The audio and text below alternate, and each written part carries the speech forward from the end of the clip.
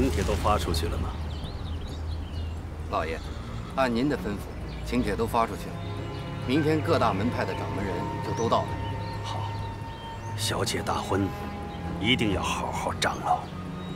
我白小天不能再丢面子了。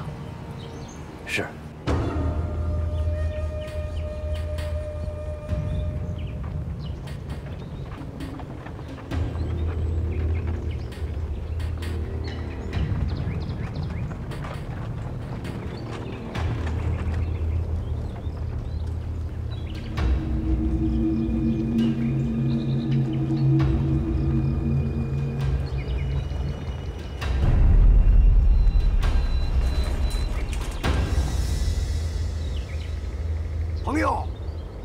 白马镖局介入，请朋友行个方便。朋友，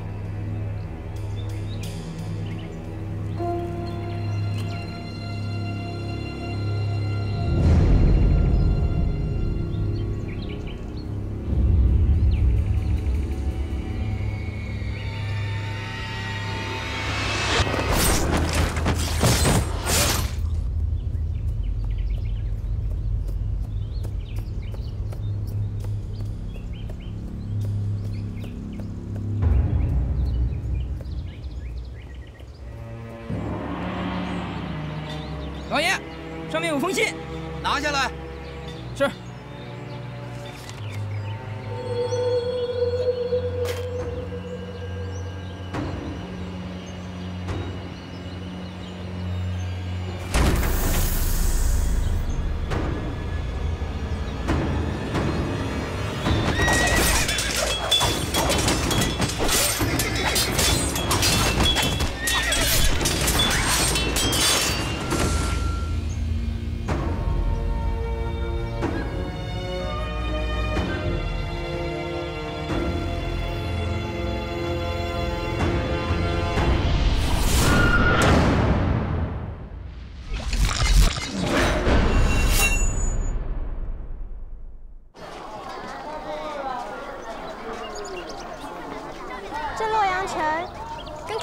还的确有不同之处呀。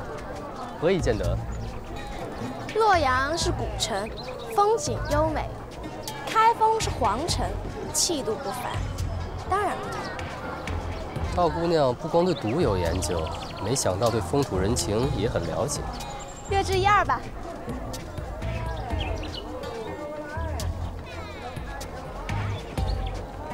请问，尊驾是去白马镖局的李少侠吗？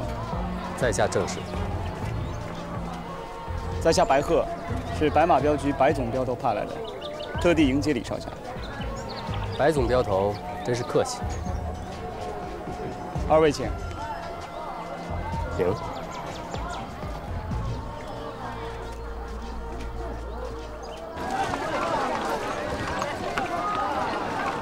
这条镖局有多远呀？出了城10里地。为什么在城外？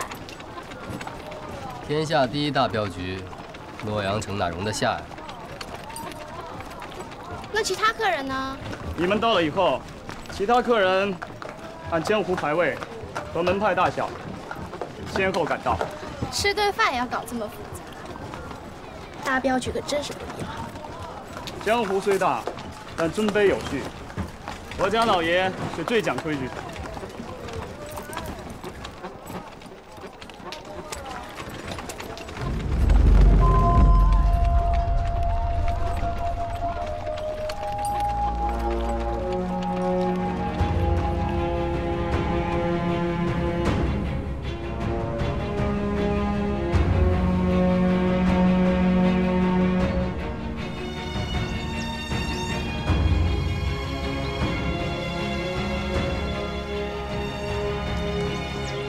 白管家，客人到了。李公子，一路辛苦。白管家有劳了。这位是？这位是我的朋友，他姓……我姓胡，胡说八道的胡。请。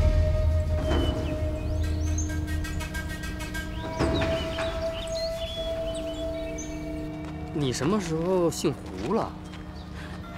刚改的。我就是看不惯他们那个样子，狗眼看人低。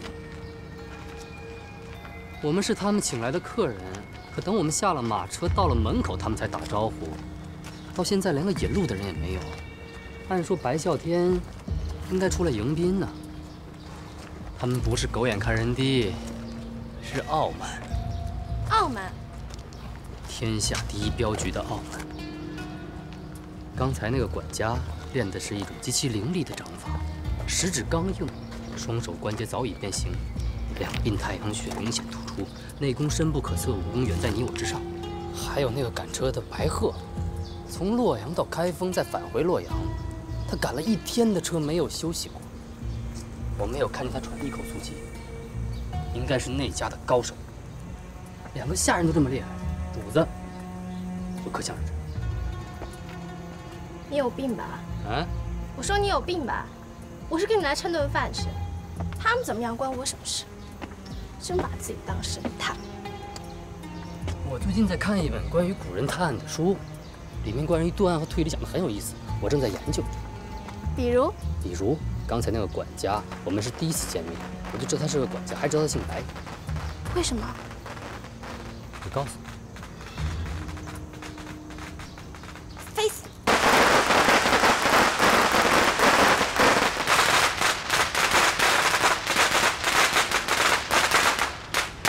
典仓派索掌门索清风、索夫人到。索掌门，白总镖头，恭喜啦！同喜同喜。索掌门携夫人能来，白某这里真是蓬荜生辉呀！来，请。崆峒派于掌门于海山到。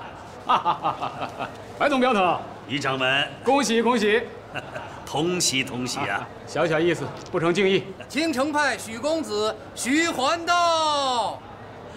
徐少侠，白总镖头，恭喜！索清风、于海山、许环，家务可好啊？几大门派的掌门都到了，这白啸天还真有面子。请坐。排帮严老帮主严震严公子到。师兄，师弟，一向可好？好，师兄。排帮是汉江水路的龙头，来，帮主严震是白啸天的师兄，靠着排帮的关系，白马镖局在水路也可以畅通无阻。你怎么知道这么多呀？我以前是算命的，江湖的事情当然略知一二。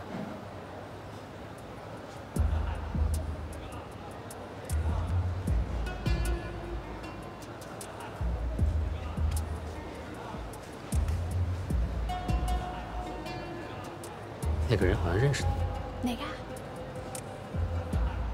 那个青城派的公子一直在看着你，你不认识他？小镇淫荡，看着就恶心。人家一表人才的。你话可真多。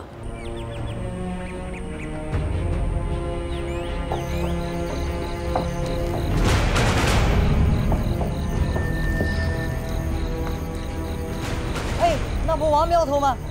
各位，我白马镖局成立20年，承蒙武林各派还有江湖上的朋友鼎力相持，才能镖行天下，畅通无阻啊！20年，白马镖局走镖护镖，从没出过半点的差错。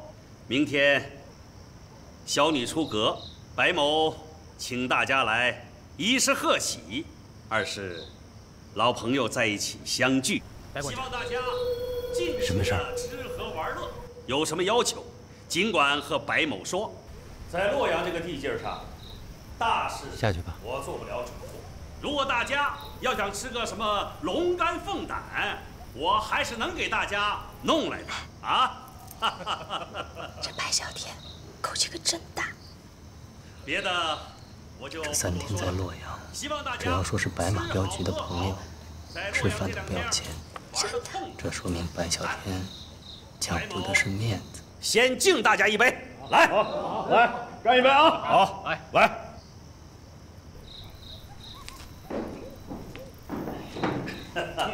老爷，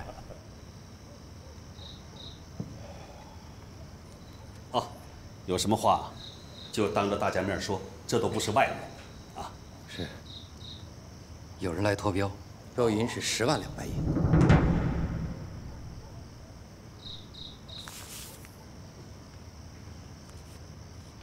银票我已经验过了，是真的。哦，总镖头，今天嫁女会友，又接了这么大的标额，真是3喜临门呐！真是人逢喜事啊！不是我白某说大话，这么大的标额，在中原只有我们白马镖局走得了啊！啊！白福啊，托标的人把他请进来吧。是。不用了。今天一早送到洛阳白马镖局。朋友，你是在开玩笑吧？这里就是白马镖局。记住，明天一早不把灵牌送上，今晚开始谁也别想活着出去。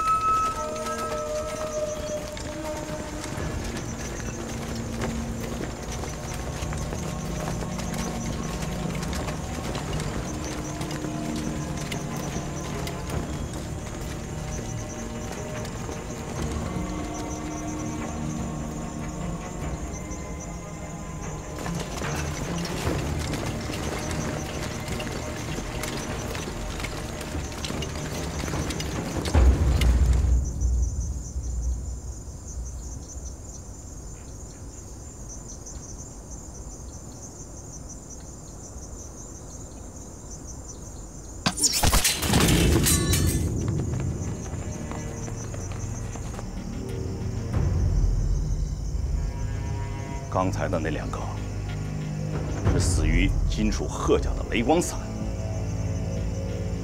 这几个是中了通天老人的穿肠箭。师弟，你的火大了。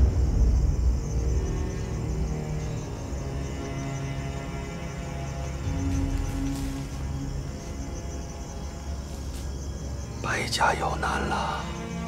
刑天门作案，一贯下手狠毒，被他杀者，满门尽诛，鸡犬不留。你我兄弟，我们自当帮你。况且，我排帮还没有被人打上门来不还手的道理。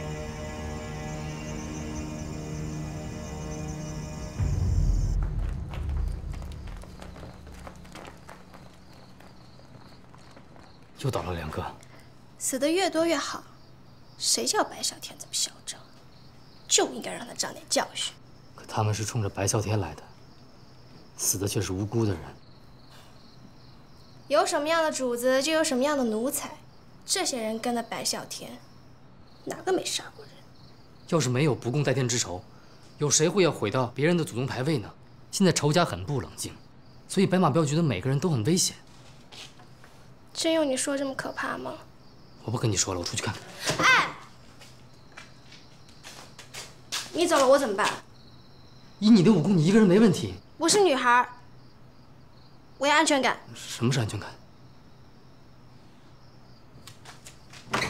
哎，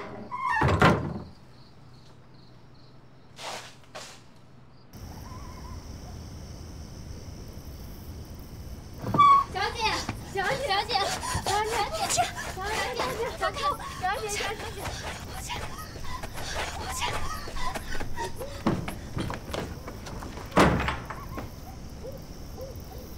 李公子，白管家，我家老爷有请，请。请我？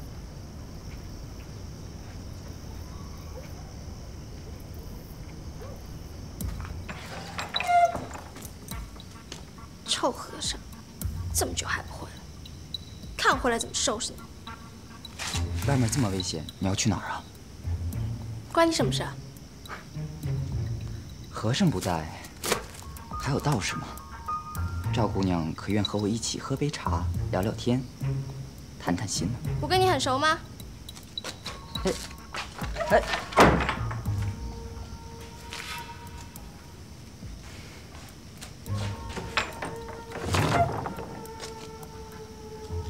其实，熟不熟又有什么关系呢？天下这么大，能相识也是一种缘分嘛。不如一起喝杯茶吧。你不是不愿意吗？夜那么的长，一个人坐着多无聊啊。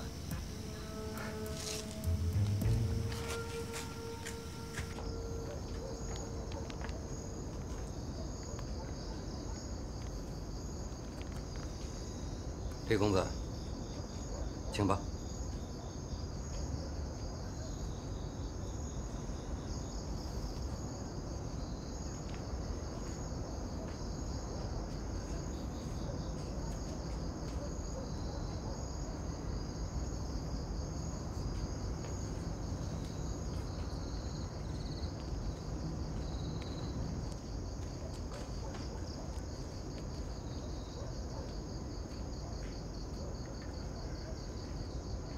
你们两个下去吧。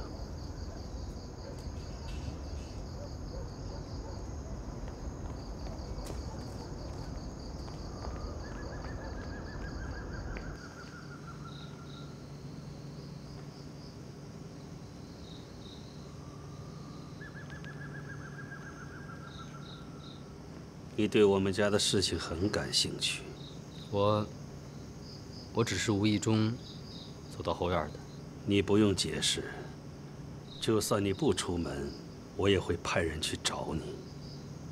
老夫听说你破了2个奇案，武功不错，有勇有谋。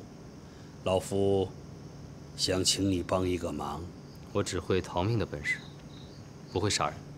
那你觉得老夫像不像个杀人魔头啊？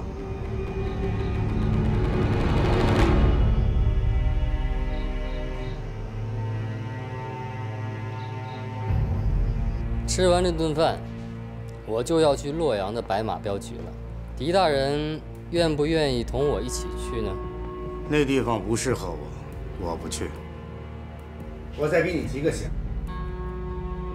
天下第1大镖局，至今大旗不倒，那是因为他们跟绿林官府的关系很好。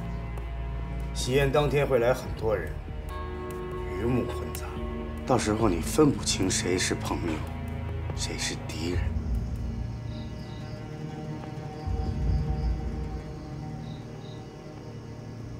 总镖头彪行天下，结交5大门派和江湖各路的朋友，应该不会滥杀无辜。你放心，事成之后。 老夫必有重谢。重谢？你想让我做什么？我想让你去帮我找一个人，他叫邹平。此人眉心处有一个刀疤。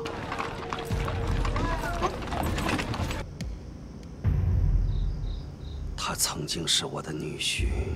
就是那个找你脱镖的人。不错，那个盒子里装的就是他父母的灵牌。 他不光让人为了我的白马镖局，还劫了我的镖队。先前你看见那个10万两银票，就是我们给京城钱庄护送的镖资。听说邹平回来，是。我爹好像很怕他。老爷那是怕伤及无辜。我说了多少？ 不要在我面前替他说好话。是，我的冰快用完了，你得赶紧给我运回来。现在出不去。什么？你也怕邹平啊？不只是邹平，星天门和通天老人都到了，外面到处是杀手。哼，一个快死的独眼儿，把你们吓成这样。 你跟我爹一样无完呢。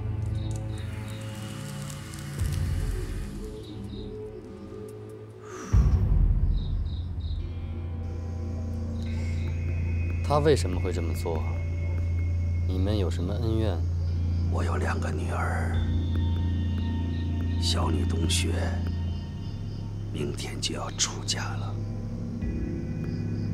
大女秋霜就是你方才在后院看见的那个，可惜她已经疯了。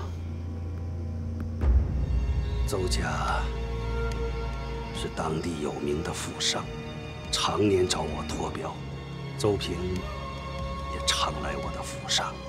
秋霜和他日久生情啊。3年前，老夫给他俩办了婚事，谁料想结婚不久，邹家就发生了瘟疫。老夫爱女心切，不够邹家人的反对，把秋霜拉了回来。没过几天，邹家就发生了一场大火，一家人全被大火烧死了。这件事情，官府知道吗？知道，可邹家得的是瘟疫，官府隔离了现场，连老夫也不让进去。老夫以为他已经被火烧死，还在祠堂为他立了牌位。没想到啊，他不但没死，反对老夫领走双儿，怀恨在心呢。如今还勾结刑天门过来报复。你是想我找到邹平，把事情和他说清楚，好化解这段恩怨？没错，你最好是把他请回来。只要他看见双儿，他心中所有的怨恨就会化解。可外面这么多杀手，我怎么出得去呢？这个你不用担心。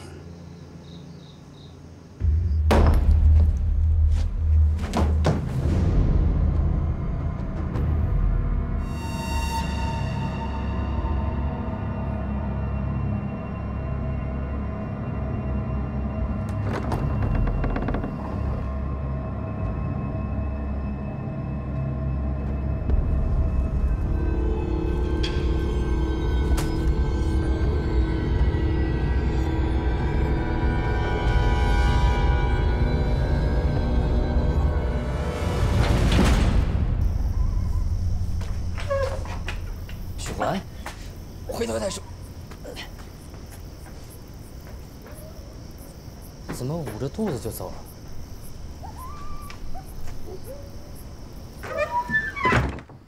奇怪。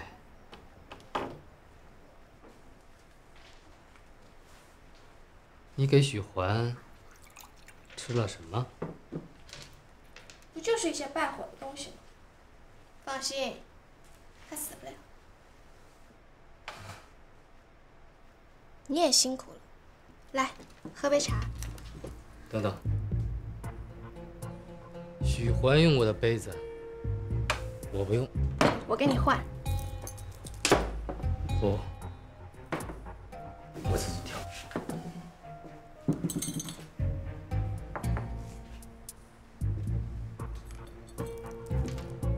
查了怎么样了？脱标的人是白啸天的女婿，和白啸天有误解，所以请刑天门来报复。刑天门？我怎么没听过这个门派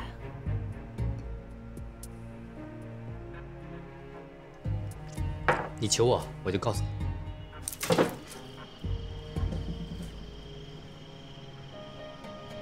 这个刑天，传说中是天界的施法大神，因与天地争权，在长阳山被斩首，断头后躯体不死，仍与天斗，怨念极深。刑天门的掌门通天老人因为独眼受人歧视，便集结了一些受苦含冤之人，寻求报复。那这和之前遇到的夜叉门很像。不一样，他们俩有很大的区别。从陈奎和韩笑的事情来看，夜叉门虽为寻仇，但不滥杀无辜，而且他们的武功是一个人所教，和少林寺颇有渊源。可刑天门杀人，手段千奇百怪，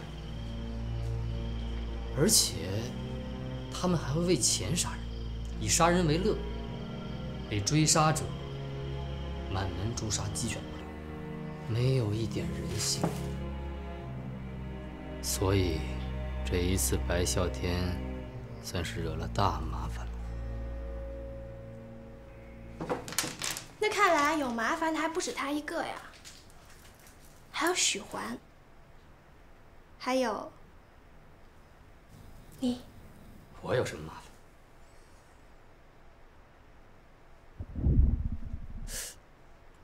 啊！怎么会？这是你的杯子。啊！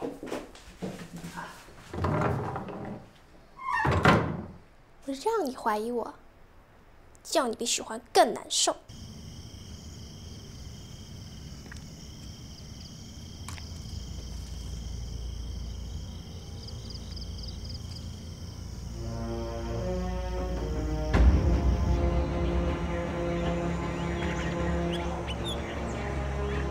我白啸天一生光明磊落，从未受人威胁。不管刑天门有多恐怖，我明天照样会开门驾你，大宴宾客。我会让白鹤送你出去，你必须在午时之前找到邹平，才能避免更多的人白白送命。找到邹平，要告诉他，双儿因为对他的思念发疯。如果他能回来，我还会认这个女婿。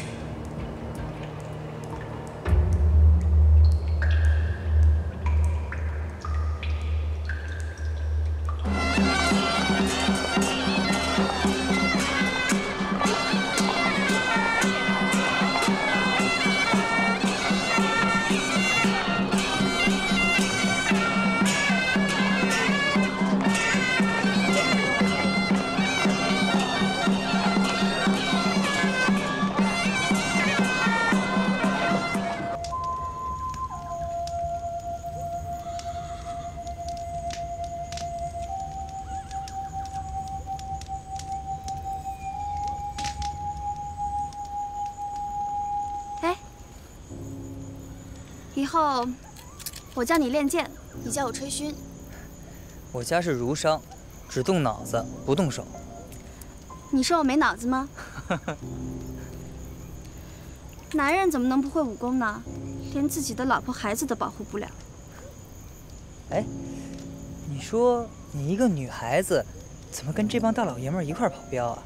我爹说，女孩也要自己养活自己。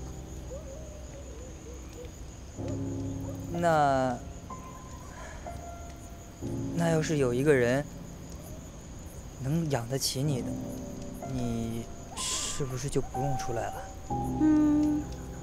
那就要看这个人他对我怎么样。本姑娘可是很难养活的。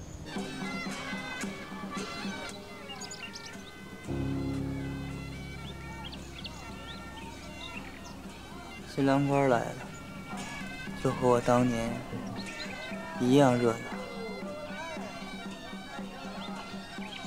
所有记忆仿佛就在昨天。我可以坐下吗？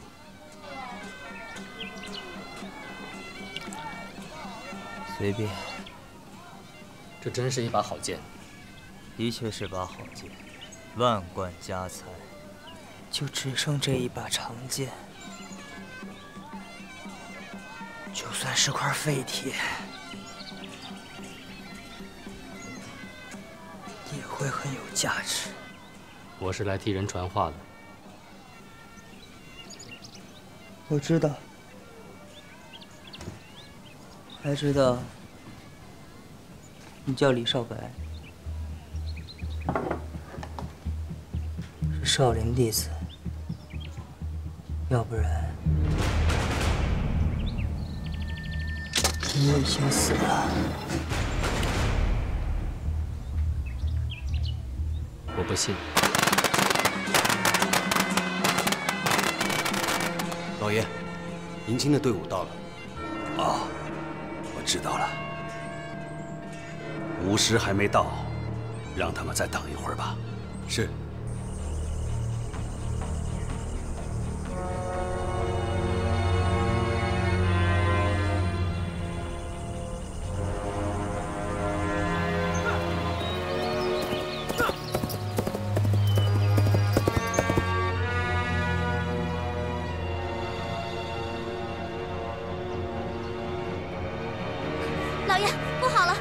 出事了！什么？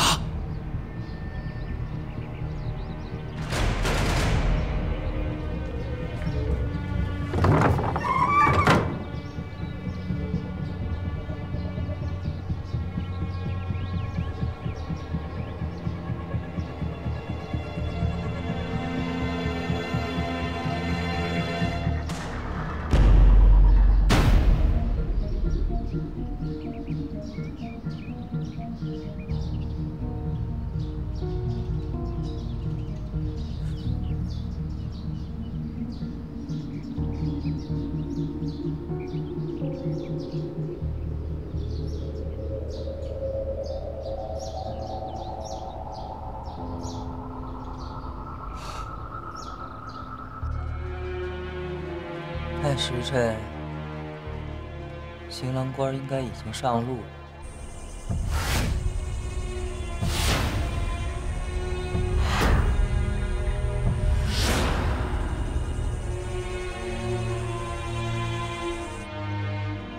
这件事情和他无关，新郎官是无辜的。无辜？这倒是。他跟我不一样。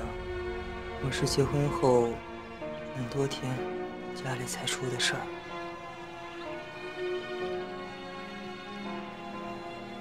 他死的比我早。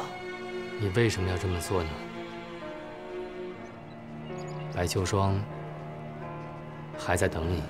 你说谎！白秋霜在跟我成亲之时，根本就不是清白之身。 就像一个傻子一样。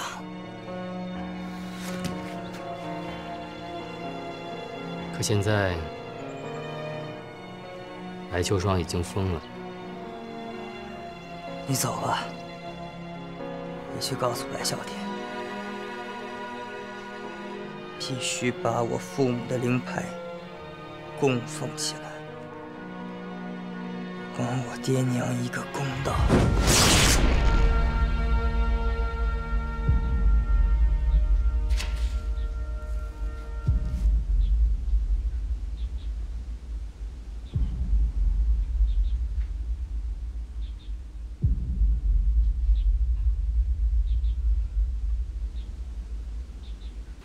白马镖局死了这么多人，洛阳知府就不管吗？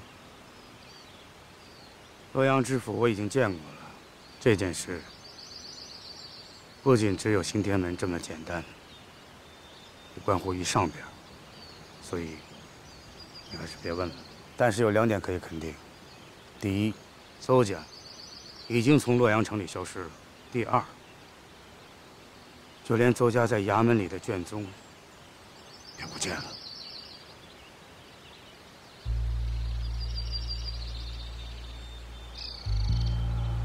这个密道建了多久？3年。3年。3年都没有用过？没有。那除了你，还有谁知道？ 老爷、管家、少爷和2小姐。少爷，家里还有个少爷，出这么大的事，怎么没见过他？他在房间，只喜欢练功。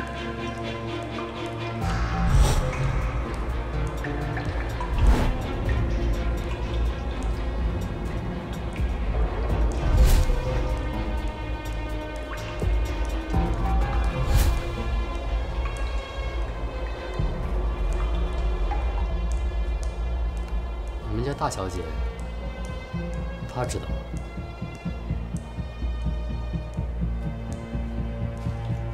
密道是邹家出事以后修的，大小姐已经疯了。修密道的人是从外地请来的，修完就走人了。你还想问什么？我可以一个人留下待一会儿吗？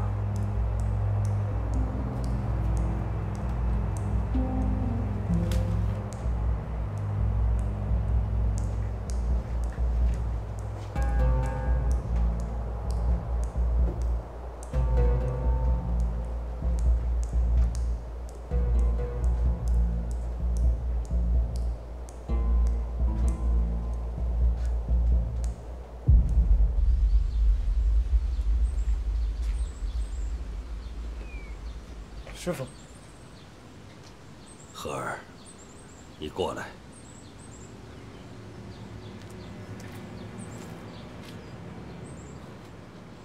师傅，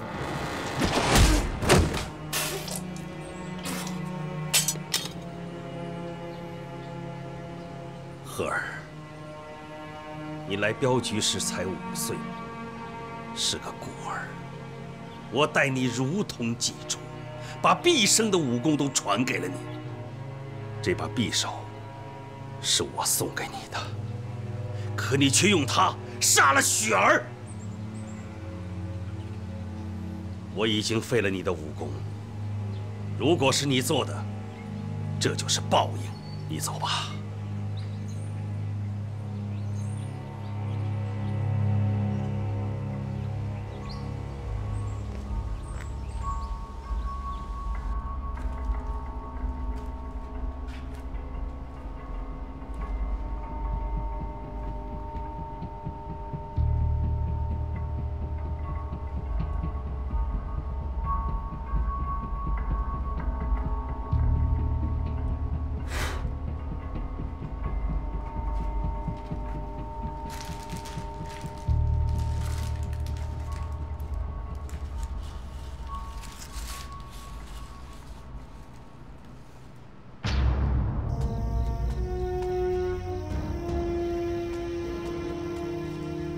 在座的都是武林各大派掌门，我们一起打出去，不一定会输。再这样做下去，我们就是死不了，以后也会被江湖人耻笑的。师弟，你说句痛快话，我们打还是不打？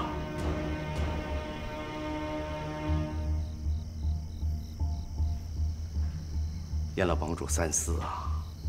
现在我们在明处，他们在暗处。 不易应聘。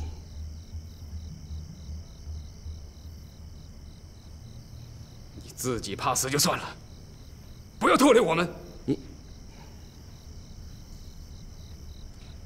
你要给徒弟报仇，你不怕死，你出去呀！死的是我的徒弟，不是你们的，你们就当缩头乌龟吧。你说谁呢？当年武林大会，你打死我师弟青云，我没找你算账呢。 你不要欺人太甚！是他技不如人，岂能与此事相提并论？你个小人，你想怎样？好了，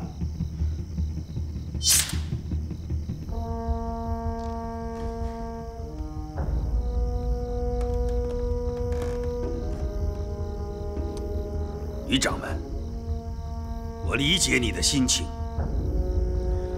如果我们现在出去，那就是白白送死。 我现在要等一个很重要的人。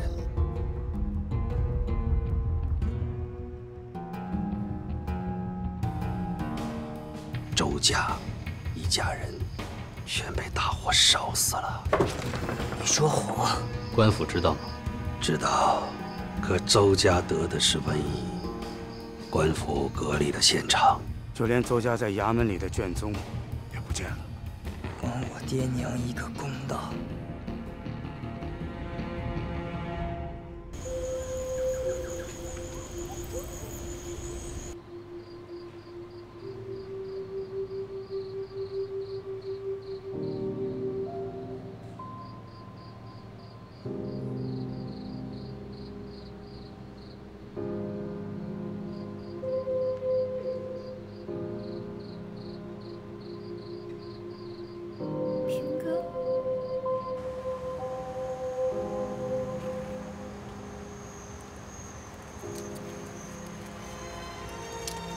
剑给你。干嘛？拿着这把剑去跟我爹提亲，他一看就明白了。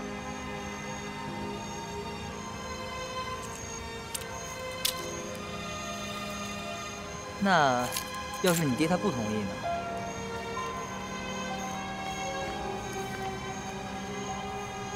那你就拿这把剑杀了他。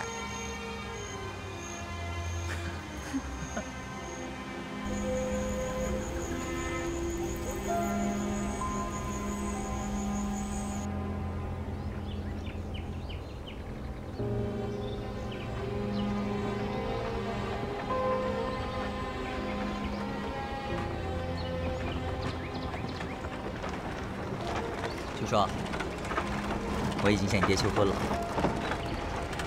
求我还是求我爹呀？你不会是想跟我爹结婚吧？你这么刁蛮，不怕我将来休了你？你敢？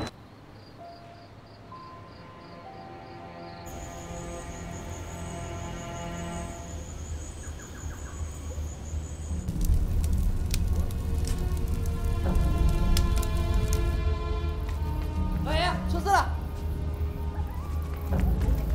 快看！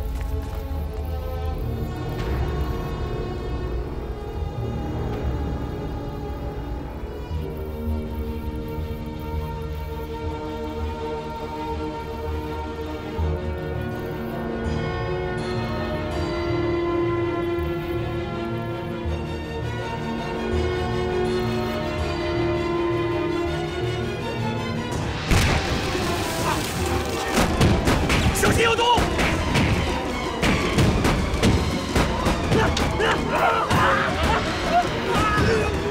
快走！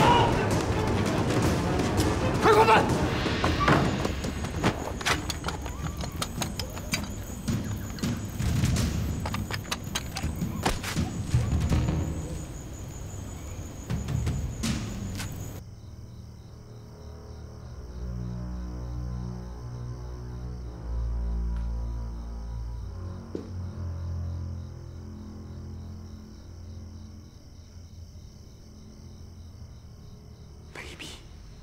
太卑鄙了！别动。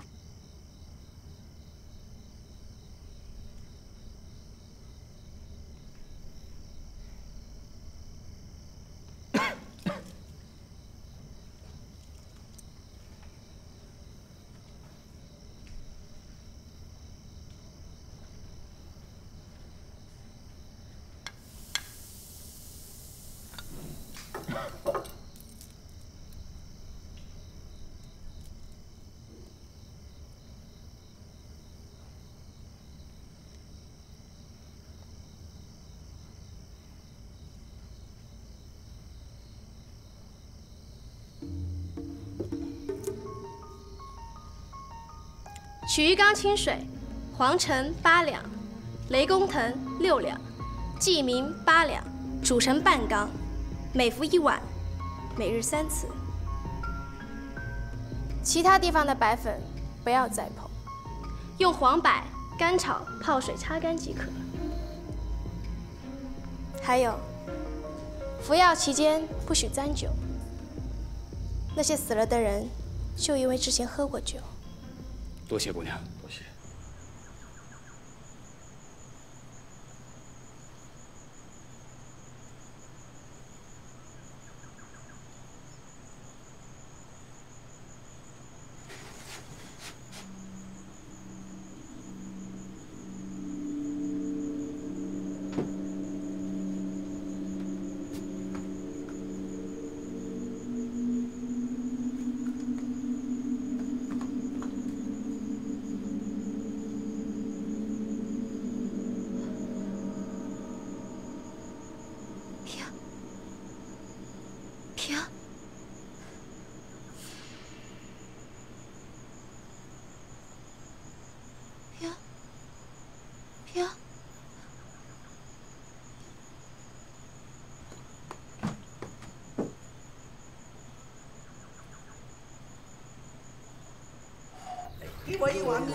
别抢了！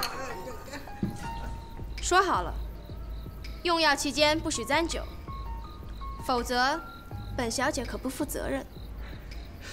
多谢大侠仗义相救，在下典藏派掌门索清风，人送外号一缕清风。给。赵姑娘，这药没什么副作用吧？吃了会死得更痛快一些，怕死就别吃。哎，姑娘，非常感谢姑娘的帮忙，以后有什么用着老夫的时候，尽管说一声。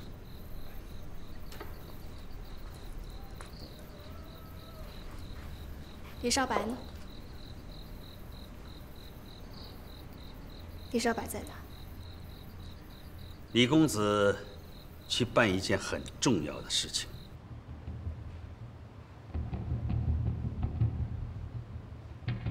结婚不久，周家就发生了瘟疫。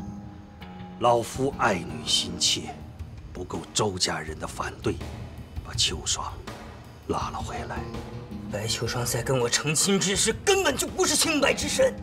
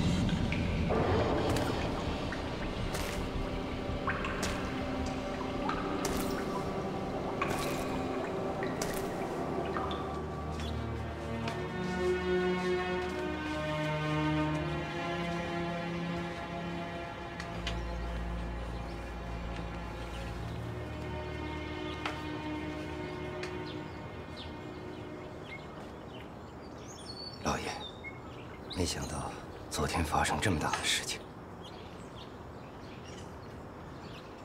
不过幸好，赵姑娘能解此毒。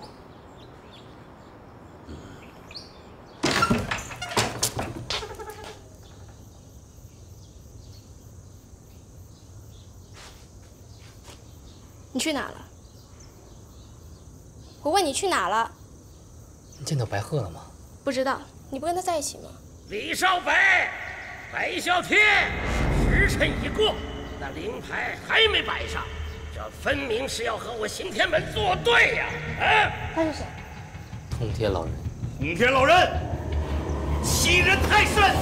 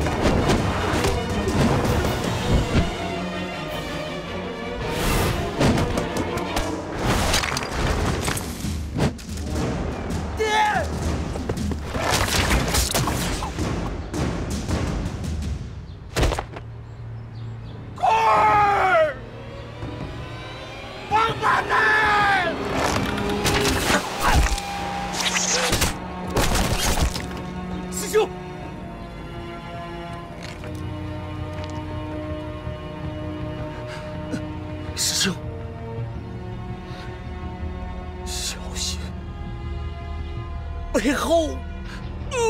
师兄，白小天，我以为你要当一辈子的缩头乌龟呢。失去亲人的滋味是不是很好受啊？啊！王八蛋，你给我出来！告诉你，这只是个开始，我会把白马镖局杀光杀尽，鸡犬不留。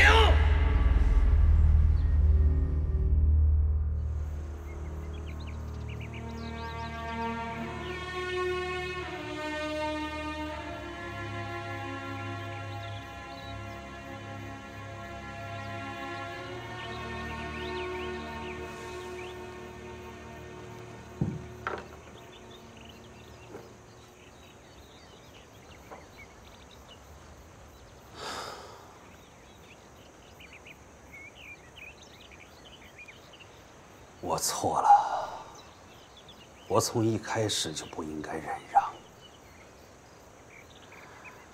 我师兄也不会白死啊。你错，不在忍让，错在你不该杀邹平的父母，不应该拆散邹平和白秋霜。如果邹平还是你的女婿，也不会有今天的事情。你胡说什么？你不应该相信邹平的话。邹家是洛阳的大户，邹家出事，官府应该有记载。可官府的文案中，连邹家的资料都没有。在洛阳，谁有这么大的本事，能干涉官府办案？我竟然忘了。你在开封府还有一个做总捕的朋友，可是为什么是我杀了他们全家？也可能是别人上门复仇啊。别人寻仇，也要看你的面子，因为你们是亲家。邹家出事3年。你不光不管不问，还把白秋霜关在屋子里。唯一的真相就是，你杀了邹家满门，还放火烧了他们的宅院。只是你没想到，邹平能死里逃生。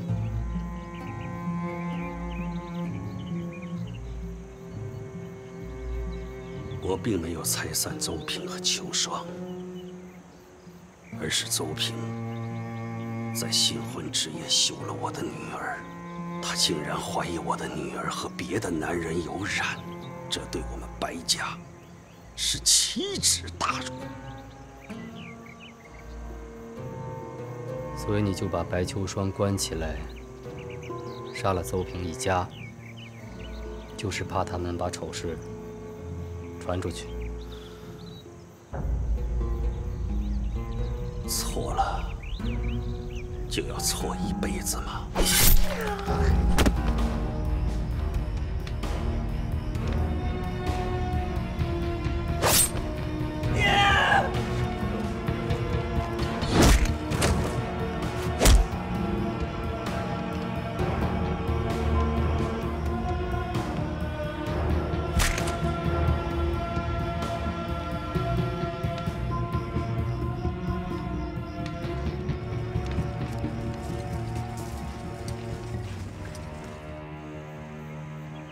当年，我亲自检查了邹平的尸体，以为他死了。可是现在，他不但没死，还找了刑天门的人来灭我白家。这并不奇怪。我也见过人死复生，善恶报应、因果循环，都在法理之中。老夫自知年轻时杀性太重，所以这些年我潜心修佛，期待我的家人能得以平安呢。可是天不容我，佛不眷我，我该怎么做？白秋霜在出嫁前确实不是清白之身。李少白，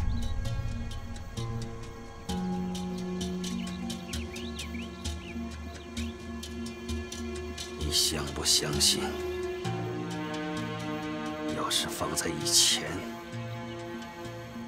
老夫一定会杀了你。放在以前，你会先杀白鹤。冬雪不是白鹤杀的，只是想带他走。为什么不跟我走？走去哪儿啊？天下再大，也没有我白冬雪能待的地方。你想嫁给他？你放心，我不会嫁给他，我谁都不嫁。为什么？为什么一直躲着我？说好了我们一起走的。可那是以前，不是现在。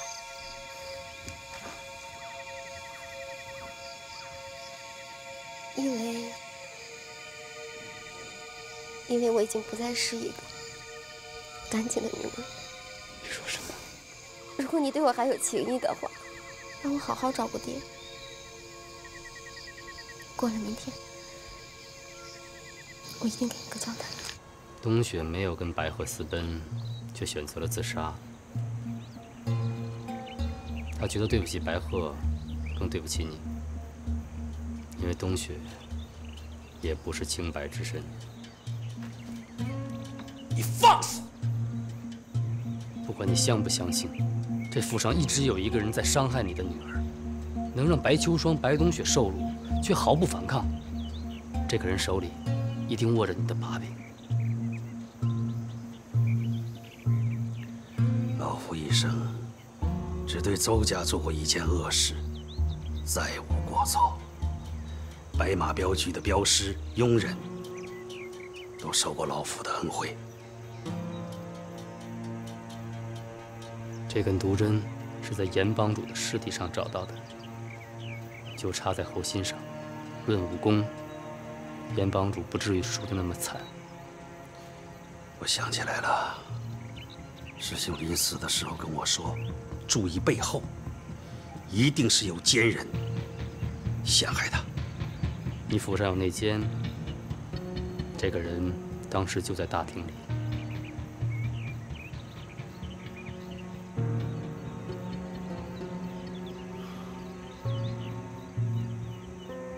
阿弥陀佛，你让老夫如何帮助你揪出这个奸人？我想先见见白少爷。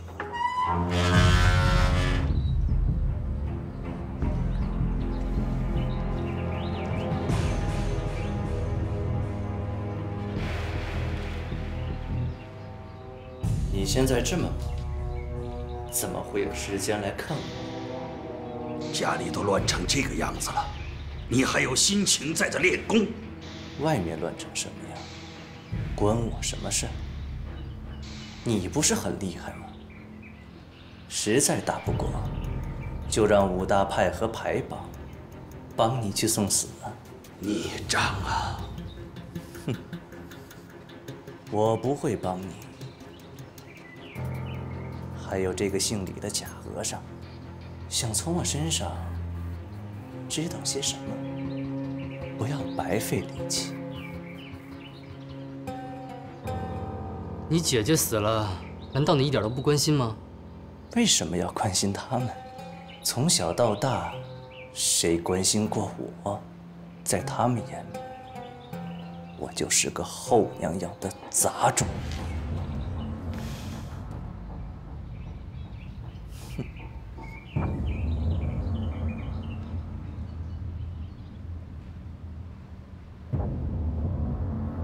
有一个人，在我和白鹤之后离开过白马镖局，他是镖局里的人，在这么危急的时刻，为什么要出去？做了什么？见过什么人？为什么又要回来？里应外合，他的呼吸很浅，内功修为很高，能在大厅众多高手面前用飞针伤人却不被发觉。为什么？能在我们这么多人面前杀人，却不被发现？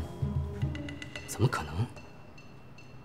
除非有一种情况，他能掩饰自己的内力，即使站在你面前，你也感觉不到。要是这样，就太可怕了。从小到大，我也只见过师傅和干爹能做到。我师傅也可以。少林72绝技。我爹也可以。白啸天常年在外走镖，这个人是在他走镖不在的时候玷污了2位小姐。这个人跟刑天门有什么关系？他玷污白秋霜的时间在邹家惨案发生之前，所以肯定和邹平的仇恨无关。如果像白啸天所说的，一生只做过1件恶事，那这个人跟他到底有什么仇恨？潜伏白家这么多年，到底要干什么？那你有什么结果了吗？那除了你，还有谁知道？老爷、管家、少爷和2小姐。单从密道的事情来看，只有1个人可以。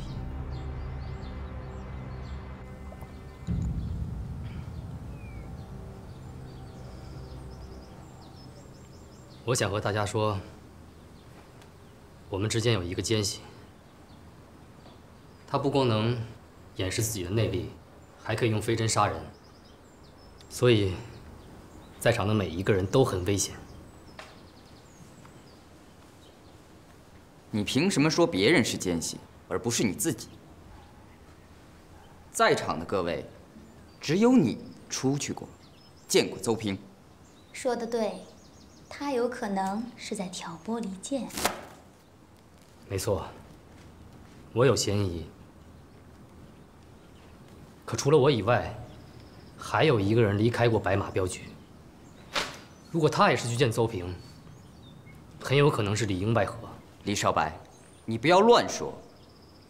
我的意思是，在场的不一定是好人，不在场的也不一定是坏人。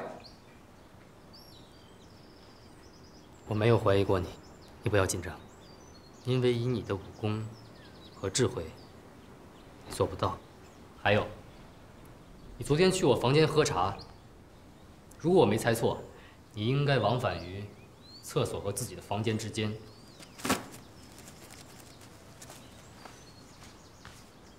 白总镖头，有一个关于本案的重要线索，在下不知当讲不当讲。但说无妨。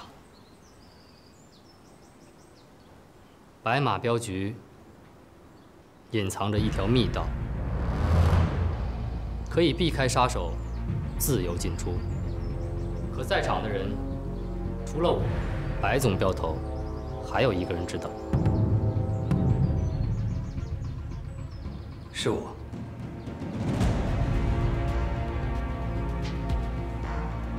李公子说的对，这里面我嫌疑最大。我在镖局待了10几年，也知道密道的机关。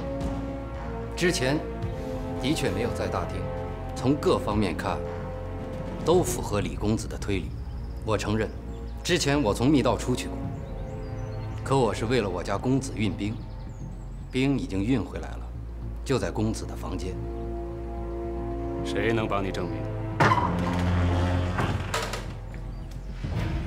你想要证明什么呀？风儿，我是没工夫管你们的闲事。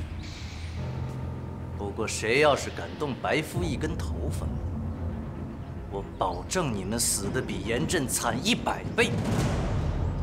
打狗也得看主人。风儿，你不要太放肆了。一群人，也都算是在江湖上有头有脸的人物，一个个被刑天门吓得要死，现在又来听这个假和尚说三道四，你们这真是狗咬狗满嘴毛，不觉得很可耻吗？坐好。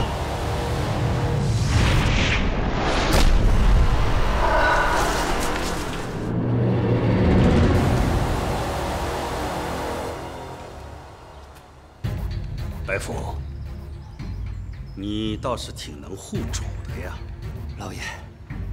少爷他年幼无知，您息怒。哼，外患还未平，你倒想先杀了我？人心已散，不死都难。家门不幸，出此逆子，白某给大家赔不是了。错了错了，现在事情的重点全部在这儿。白马镖局受到奸细，和我们有什么关系？可是这里明明有密道，白啸天却不让我们出去。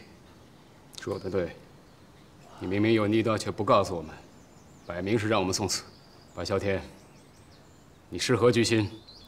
此事，白某确实想得不够周全。本以为我们大家齐心协力就可以灭了刑天门，为武林除害。如果大家不愿意，白某绝不强求。白啸天，说来说去，你还是想让我们替你去送死。枉我们平时还称兄道弟。白福啊，在，送他们出去吧。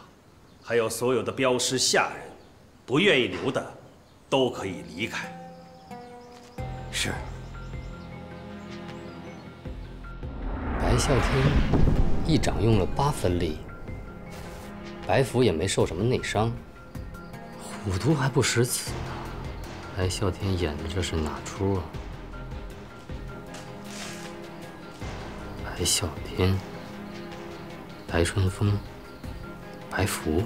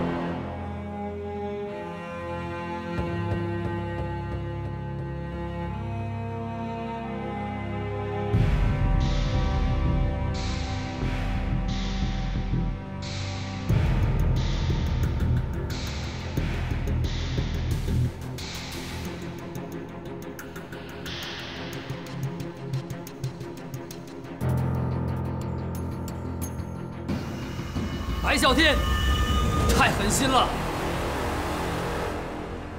还我儿命来！白福，你终于现身了！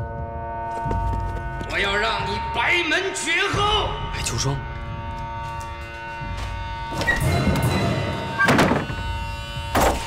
淫贼！白福。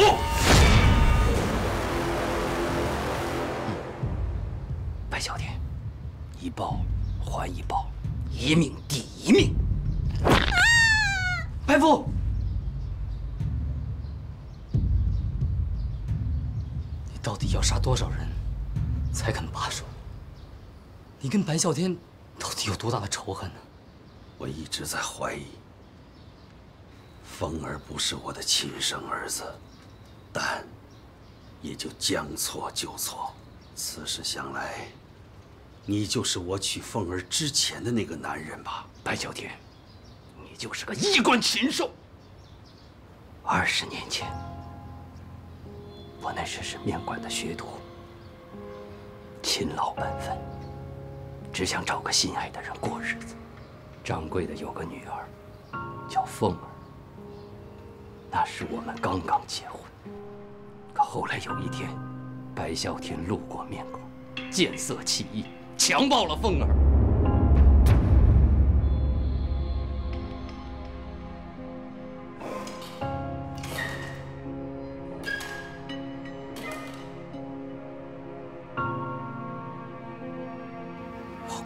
门口救的，可他们却打断了我的双腿。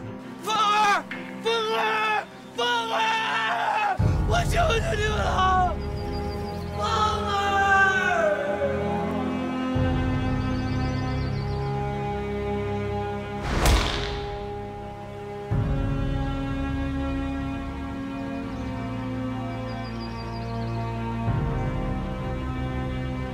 掌柜的不敢惹他，把凤儿送给他当小妾。可掌柜的不知道，凤儿那是已经有了我的骨肉。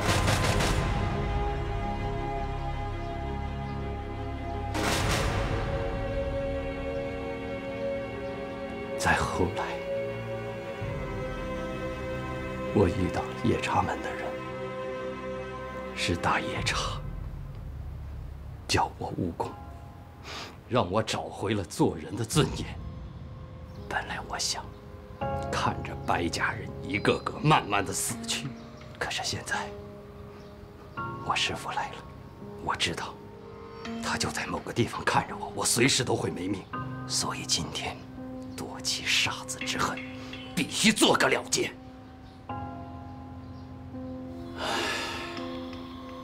当时我喝醉了酒，做下了错事。可是后来，我已经纳他为妾，作为补偿。没想到一错再错，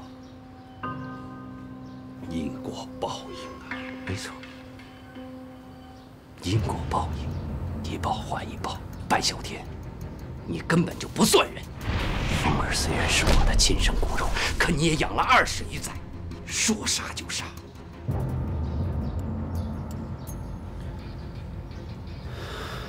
可怜我2个女儿秋霜和冬雪。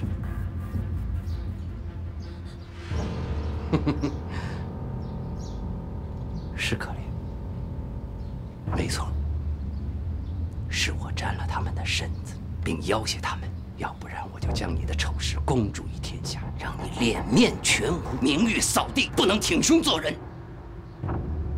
我要让你像我一样，常常被人侮辱，失去至亲的滋味。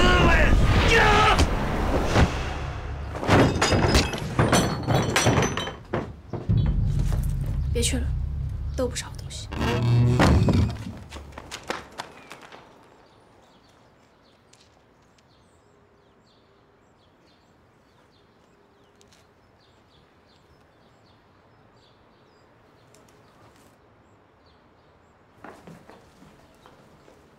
你们还等什么？我全家性命！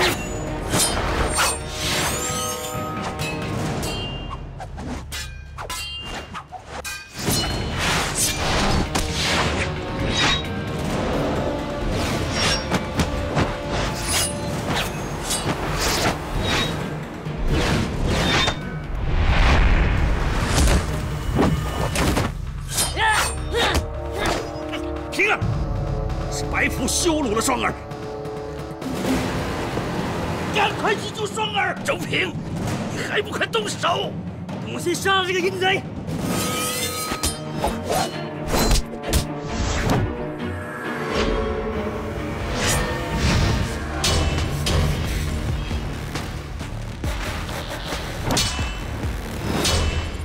心中照。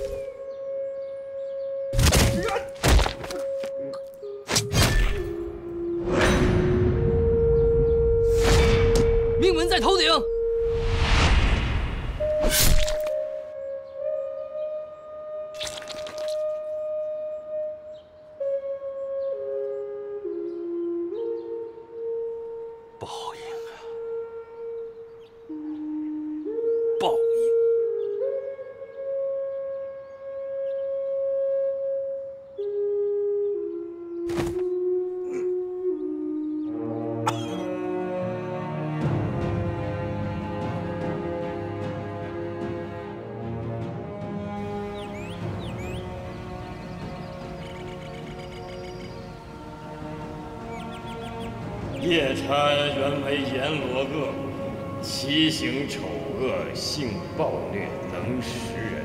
后听佛说法，深受教化，列为8部天龙之部众。潜心修佛，一心护法，然仍遭嫉恶诽谤，人皆避之，为世俗常理所不容。佛善教化，人心险恶，护法识人，又怎怪业障？白春风不是已经死了吗？我和白啸天商量，为了让白福现身，用你的药让他假死。白啸天也不是什么好东西。当晚在祠堂看见白啸天拜佛，他知道自己的罪孽深重，潜心参佛，所以后来他都没有还手，活活被白福打死。反正都不是好东西，死有余辜。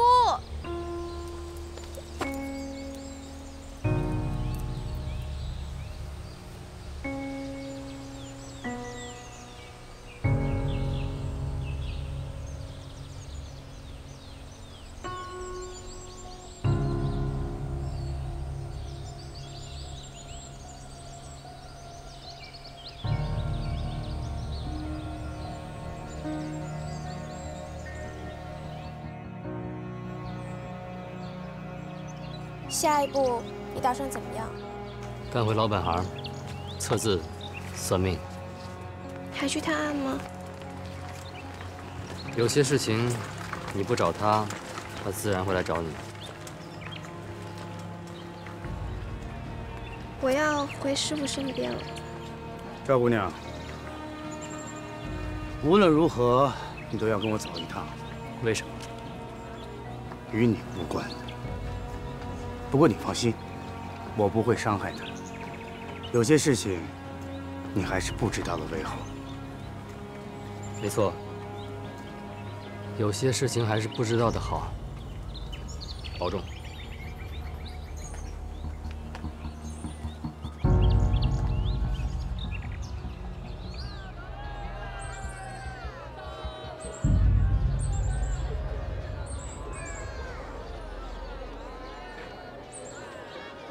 真像，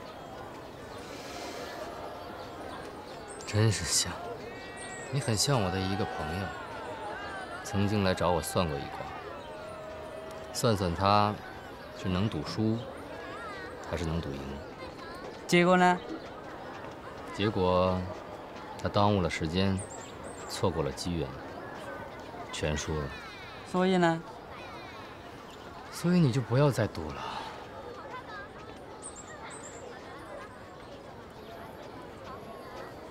晚上这场赌局，我一定要把以前输的钱都赢回来。你还是帮我算一卦嘛。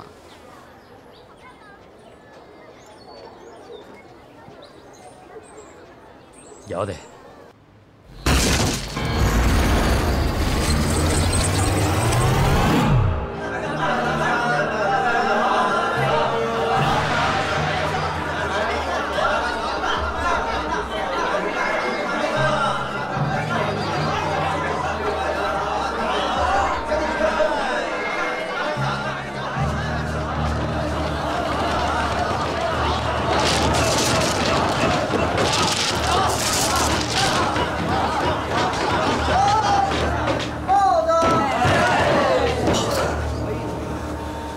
买大你就开小，买小你就开大，大小都买就开豹子，你这是耍我！